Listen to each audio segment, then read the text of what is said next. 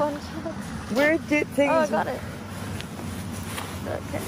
Weird things we do with for each other. There. I met a new friend, Veronica. She makes me happy. I don't know what it is. Like, some people you just meet, you just become instant friends with them. There's something that fit. I don't know her energy. She is a generous, really nice, easygoing person to be around with.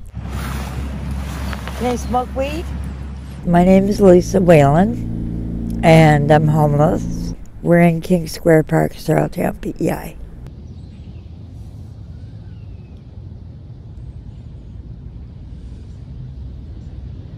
Meeting people makes me happy. Veronica is one of them. Well, I got myself in a situation to where I ended up at the women's shelter, and that's where I met Lisa. I know, like, everyone's kind of in a survival mode when you're on the streets, and she's kind of like not really animal-like when it comes to that. She's more just like, you can tell she follows her heart. Like, I didn't really mind being outside. People were good to me. People dropped off tents and sleeping bags and food and money. But it's lonely. It can be a lonely life when you're by yourself. You know, it wouldn't be that bad if I had somebody with me. But, you know, you meet people in different stages of life. So you're not always with the people day in and day out. They come and go. So you make friends and then they disappear and you have to restart again. So it can be lonely. Or my friend's going to be coming from Florida. She's going to fly here, and then she's going to drive us out of here, and then I'll drive her back to Florida, then back to California. And so, yeah, I'm definitely going to be missing her. Yeah. Fun shots. Well, I live at Blooming House right now. The first time, probably 5 years ago, I was scared. That was scary because for the first time I went psychotic.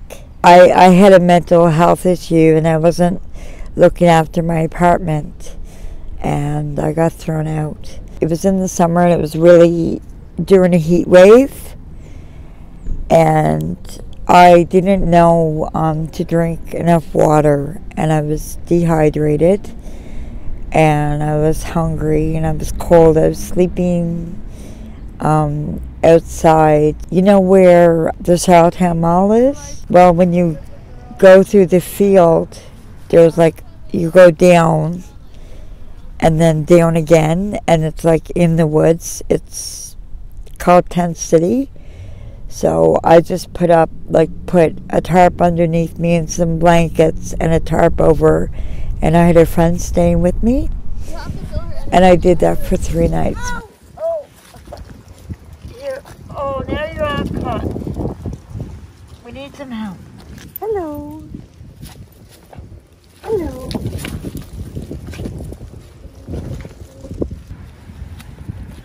All right. Get going.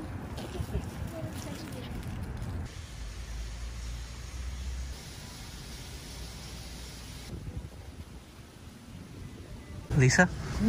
Does Churchill Arms often like give you food like this? They don't give it to me, I pay. How often do you go there?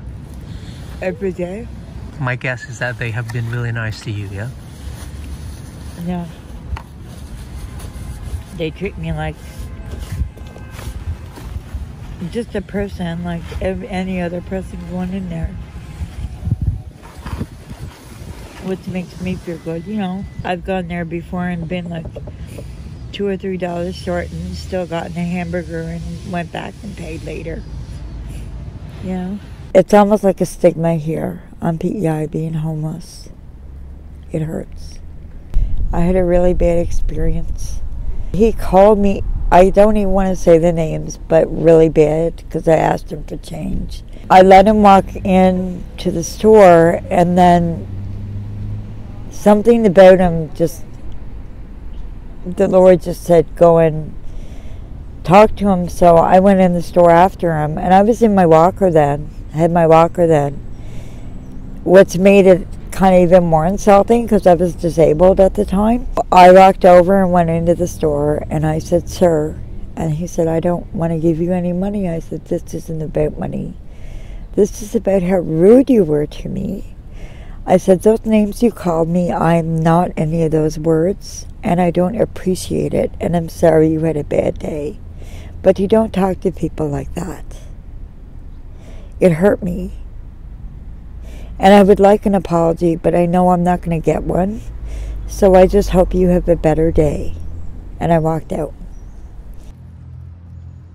People just think that homeless people are all like drug addicts and, you know, have never been to school and have never accomplished anything. Like, that's not true. Like, I used to be married. I used to be a mother. I had a life, you know.